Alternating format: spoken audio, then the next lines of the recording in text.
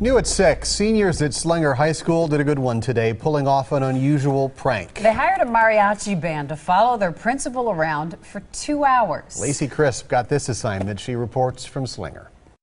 You've heard about how dangerous senior pranks can be. Well, this one is a little different. This is a prank that neither the principal nor the students will soon forget. There hasn't been a senior prank in over 25 years. Senior Brady Ruttler wanted to pull off a prank everyone would remember. Normally they are bad or they wreck something, but we didn't want to do something that would obviously get us in trouble. So they lured Principal Philip Orada away from his office, and he returned to this.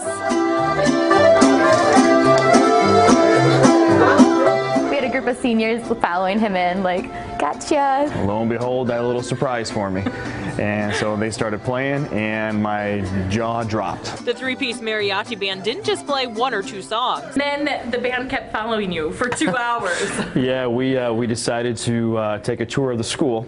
This is the seniors' last day. Students gathered around the band and Principal Orada and danced to songs like the Macarena and the Chicken Dance. It was truly a memorable experience. Nothing can top our Mexican mariachi band. And the principal tells me he's heard the junior class is already trying to think of ways to top this year's senior prank.